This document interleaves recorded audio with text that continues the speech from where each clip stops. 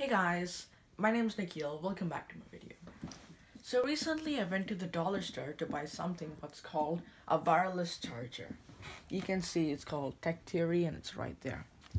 I made a little configuration where I can convert the wireless voltage into DC voltage, which you can see on my multimeter right here, which is 7 volts.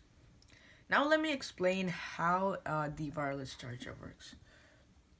So inside this wireless charger, there is an coil which produces a high frequency electromagnetic field.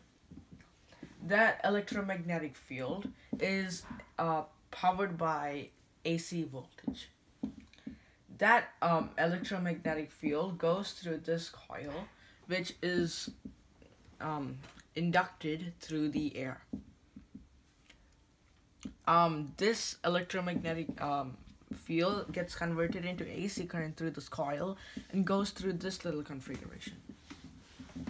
So if you come up here to my one of my recent video, it shows how to convert AC into DC.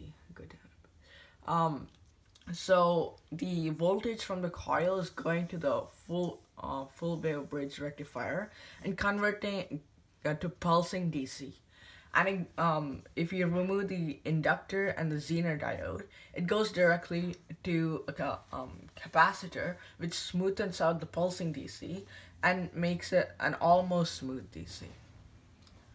And so if you come back here, you can see, come closer, if you can see this right here is a full wave bridge rectifier, which is connected through the AC ports of the coil. And the other two leads is connected to the multimeter, which gets the reading, and the capacitor.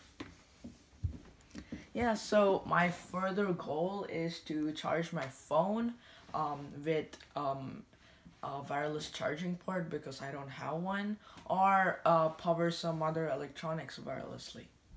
So thank you guys for watching my video and see you later.